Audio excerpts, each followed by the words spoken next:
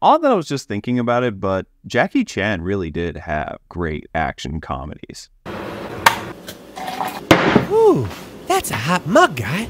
Hey guys, this is my review for The Fall Guy. Now, this is a film that I was excited for because of the concept, because of who was attached to it. Not just Emily Blunt and Ryan Gosling, but obviously David Leitch, one of the co-directors of the first John Wick movie, and who's been doing a bunch of other kind of heavy action / comedy movies the last little while. Bullet Train being one that I don't know how, but I just keep watching it over and over again. I think I've seen it like 5 times at home, like sometimes in the background, but it's a good one to watch in the background, and it's got some good bits in it. I was kind of hoping for the same aspect in this one, and considering the heavy emphasis on stunt work, honoring stunt workers, especially with the show's concept essentially being that it was a 70s 80s show, was about a guy who was a stuntman who got into all sorts of hijinks and whatnot. And not all concepts like this turn out well when it comes to adaptation to the big screen, but that obviously also could be completely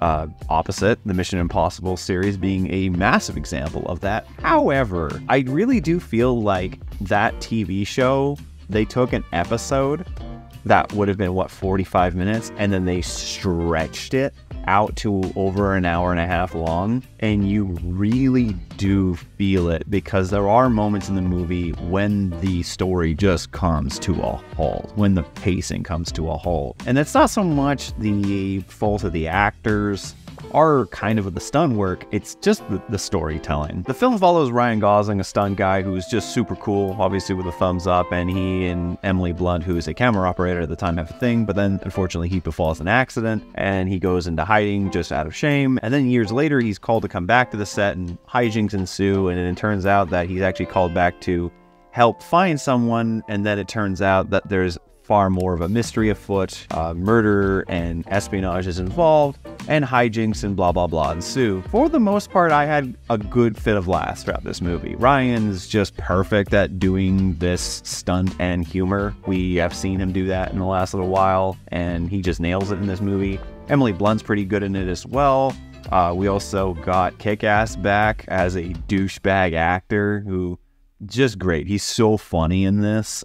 Just despicably disgusting, but quite good in it. And then the stunts, for the most part, when you're trying to make intense stunts but also have a comedic effect to it, you really do have to kind of harken back to the spontaneous and wackiness of the Jackie Chan movies. And they do a few bits in this movie that would make Jackie proud, at least in my thought. There's especially one where there's this car chase that involves a dumpster truck and a bin, and at one point, somehow, defying the laws of physics, the bin is still attached to the truck, but it's on its side and it's spinning, and Ryan and this guy are having a fight in it, and that part was great. I thought that part was probably one of the wackiest stunts, even more so when the movie comes to an end and they show kind of the behind the scenes of how they did these scenes. Again, very reminiscent of the Jackie Chan movies. The stunts were pretty good. Maybe the end one was a little bit odd and kind of not as woo as you would think it'd be, considering the emphasis of it. Truly speaking, the biggest stunt that they did was at the very beginning of the movie, where they actually broke the world record for car flips, which, if I am correct, was previously held by Casino Royale when they flipped the Aston Martin. But as I said earlier, there are some pacing issues, and a lot of that is the relationship between Ryan Gosling and Emily Blunt. No fault to them, they are selling it pretty well, they're selling the chemistry pretty well. It's just some parts where the dialogue just goes on and on and on and on. And you're like, okay, I get the bit, but could we please move on? These are moments to drag out the pacing for no other reason than to just drag out the pacing. I didn't really get it. I figured that some of these moments could have maybe been cut down. It's clearly showing stretching, and that's unfortunate when you have so much humor in this movie.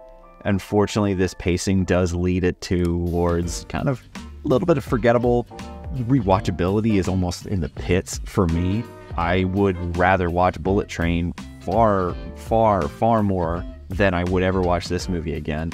And that's, again, no fault to say that the movie's singular quality. The acting's good, the directing's good. Unfortunately, it is truly just a one-time watch. It's not something that's gangbusters. It's not something that you're like, yeah, you really should go and see this. It just feels like something that was great in concept, but stretched a little bit too thin. So in the end, I'm going to give The Fall Guy a 3 out of 7. It's a little bit unfortunate. I still recommend you see it if you want to. I would just say go and see it on a cheap Tuesday.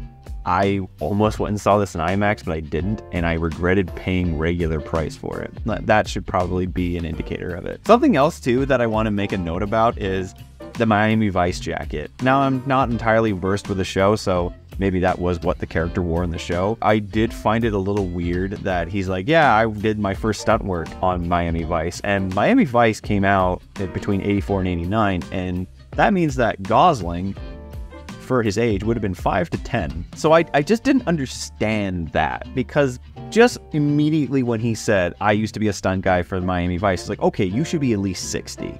Why are you Ryan Gosling? I didn't understand that bit. It would have made more sense if they said, hey, this was my dad's jacket. My dad worked in stunt work. That's kind of something that I come back to again with the script. I just don't understand why they didn't take a little bit more time to figure this bit out, because me just sitting there was like, that's not possible. Again, those are just my thoughts. I'm very curious to see what you guys have to say. What did you guys think about it? Did you enjoy the stunts? I did, at least. That's one thing I will say. The stunts are pretty cool. I thought some of the humor was really good. But yeah, let me know what you think in the comments below, and let me know. Otherwise, guys, I hope you enjoyed the video. If you did, leave a like. And if you're interested in more, subscribe. And until then, I'll see you guys next time.